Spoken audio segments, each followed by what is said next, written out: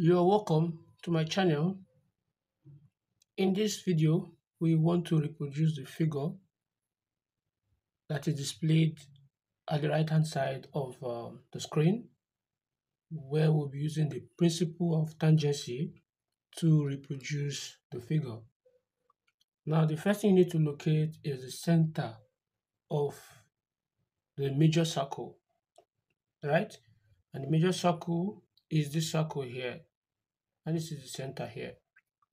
Now, if you look at it, to get the center, just pick up your meter rule and you're going to draw your horizontal and what? And vertical line.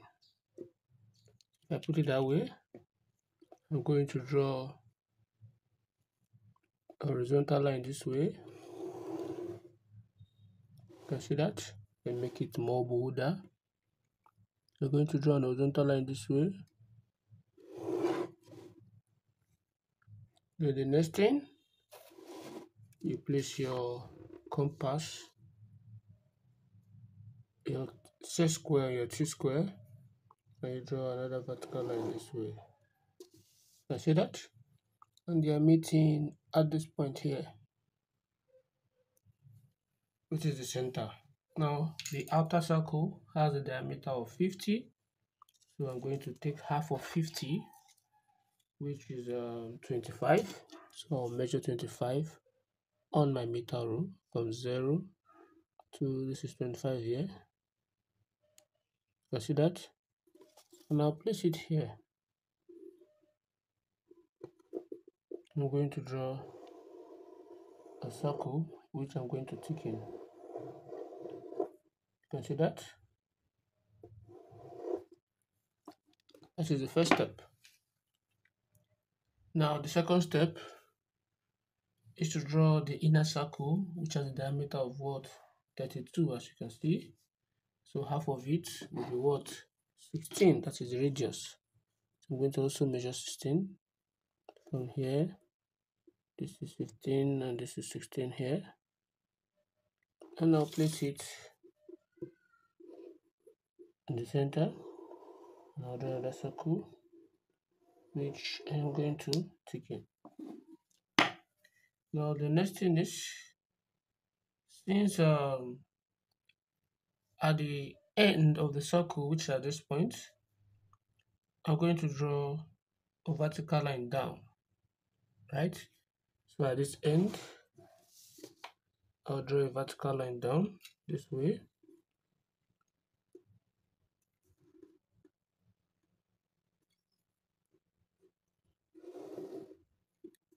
You can see that? And then a vertical line down this way, which is that vertical line you're seeing here. I'll use faint line first of all. Then the next thing I'm going to do, on the line that I've drawn, right, I'm going to measure the height of what? Of 60, as shown in the figure. The height of 60 as shown in the figure. So I'm going to take it this way and measure height of 60 from this point. Height of 60. You can see that. There's the height of 60. From that point, it's stopping here. So from that point, I'm going to draw an horizontal line this way.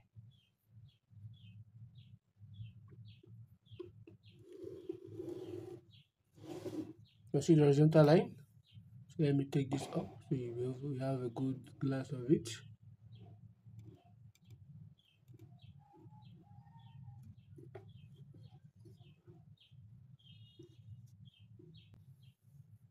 After I've drawn this line here, right, I will project this point. I'm going to project this point downward also to meet it at this point here.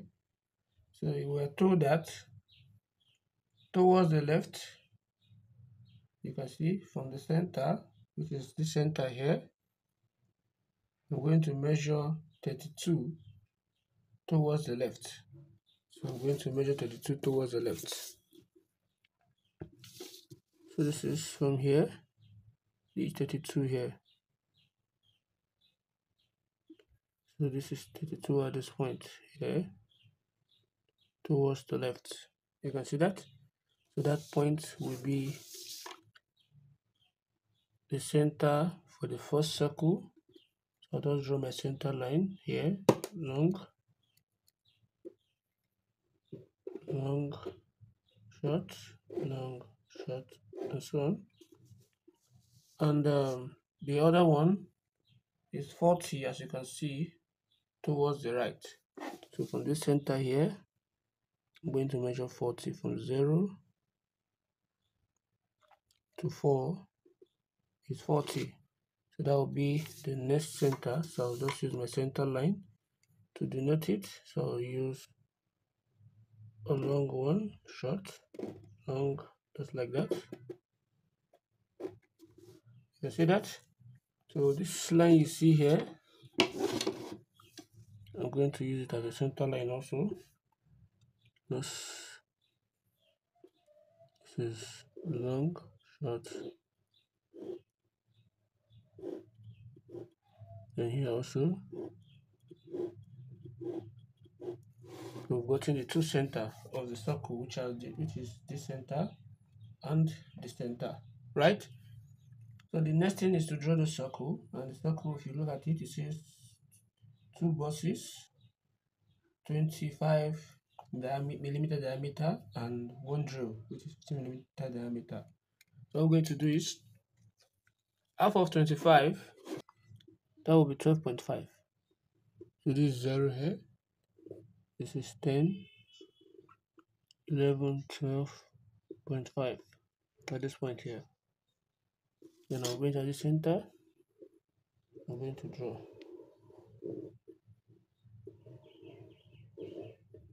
So I'm going to do what? Taking it. The same thing will happen here also. I'll do the same thing here too. I'm going to take in it.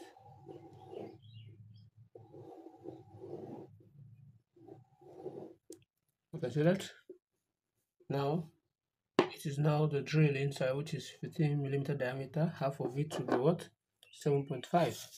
So I'm going to measure 7.5 on my meter rule. This is 5, 6, 7.5 is here. You can see that? So I'll place it in center here. And I'm going to draw this. I'll come here also. I'll do the same thing. I'm going to draw this. You can see that? Now, the next thing is, if you look at this arc here, the arc has a radius of what? Of 70, right? And what is one common attribute of this arc is that it is going in. I call it a curve, right? It is going in. And when I told you whenever a curve or an arc is going in tangency, you are going to add the radiuses.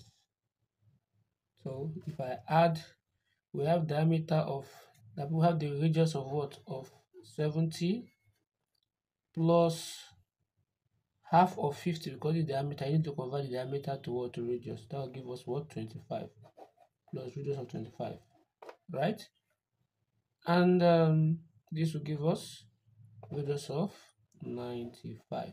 You can see the reason we're adding is because the circle is going in, and whenever the circle is going in, it is external, which I'm going to prove to you now. Now let's move. So if I add it, I'm having 95. So I'm going to measure 95 on my meter rule. From this point, 0, 95 here. You can see that? This is what? 95 here. So I'm going to place it at the center. Why I'm placing it at the center is because I'm making use of the radius of the circle. So I'll place it here. Is that taken? And I'm going to strike an arc at this domain here. You can see that. Now similarly, for the other circle in which the arc is touching, I'm going to still add the radius of what? 70 plus half of that circle. Look at from here, we have two bosses, which is diameter of what? 25. Half of it will give us what? 12.5, right? So the radius of 12.5 plus 70 will give us 82.5. So I'm going to measure 82.5 on my meter rule this way. 82.5 from here. This is 80, 81, 82, right? So 0.5 somewhere around here. And I'll place it at the center here. And I'm going to check an arc. The arc will cut this point. So that point will be the radius of what? 70. So from that point, I'm going to place my compass at the center point here, where they intersect. And I'm going to draw a curve or an arc that's going to connect them by gauging it, right? So from here,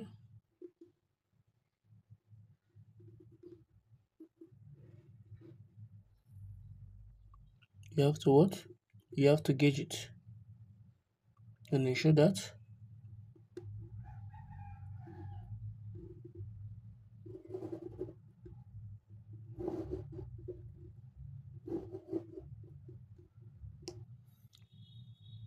you can see that. So that's the first thing we have to do. Now the next thing is, if you look at the other arc here, the other curve here, what do you notice? That is the radius of what? Radius of 16. If I'm not mistaken, yes, radius of 16. That is connecting these 2 points. That is the radius. The arc connecting these 2 points has a radius of what? 16. So what I'm going to do is, I'll just from this line, you see the line I measure, I'm going to measure 16 away from that point. It can be from anywhere. The important is just to measure, to draw a line parallel to this line, but the distance should be what? 16. So I can easily do it anywhere. I can from here, this point here, measure 16 at this point and use my set square to draw, or I'll measure another 16 again this way, so that I'll get 2 points to form a straight line, which is here. So I can just connect these 2 points together. So any of the two. You can see that. So this is what I just need, this line. Now the next thing is, like I said earlier, this curve here is going in. So it means the circle is what? Is external. The arc there is what? External. So I'm going to add the radiuses. So I'm going to add the radius of that 16 plus what? The radius of what? 12.5. And that's going to give us 28.5. So I'm going to measure 28.5 on my meter rule. This is 0, this is 20, this is 25, 26, 27, then 28.5 here. And I'll place it at the center in which we are using the radius. Now I'm going to slide and cut an arc here. So that point where the arc cuts the vertical line will be the point in which I'm going to use to draw the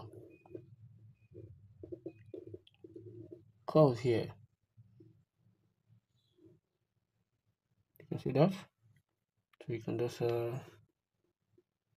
carefully draw this.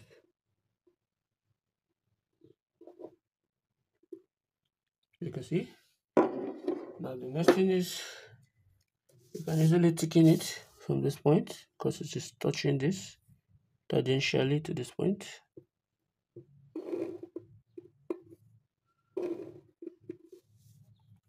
So we've done that. Then the next thing we are to do is that we have another curve here at this point, but this time this curve, which you can see the diagram that's connecting these two circles, is not going in, but it is what? It is coming out. And whenever it is coming out, you say the circle is internal, and we're going to subtract the radiuses. So we're going to subtract radiuses. What radius they have in common? The radius they have in common is radius of 106, right? So I'm going to subtract each of those radiuses. But the good news here is the two circles that is being connected together have the same radius. So I only just need to use one of them. So I will say that the radius of what? 106 minus the radius of what? 12.5, right? So we are going to be having 90 what? 94.5. Is that taken? So we'll be having 93.5, like I said. So the radius of 106 minus the radius of what? 12.5. Why am I using 12.5? Because of the diameter of this circle is 12 to 25, and if I divide it by 2, I'll be having 12.5. So when you subtract it, we're having 93.5. So I'm going to measure 93.5 on my meter rule this way, 0 to, I put this way, 0 from here. So this is 90, and this is 93.5, somewhere around here. You can see that. So I'm going to move to this point, and I'm going to strike an arc at this point here. So let me just take it down so you're going to have an insight of what I'm trying to do. So when I place it at this point, I'll strike an arc. I see the arc I'm striking. I'll place it at this point also, since they have the same radiuses. I don't have to do it again. I'll strike an arc. So they're meeting at this point. So from this point, I'll place my compass there. That is where I'm going to use to draw what? My arc. So when I place my compass here, I'm going to take it to this point, right? Take it to this point.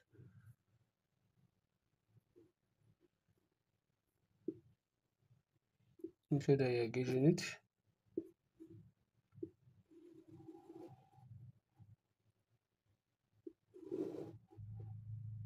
So it must be what? Tangential. You can see that? So that is what we have there. To produce an arc, I'll be touching this tangentially. Is that taken?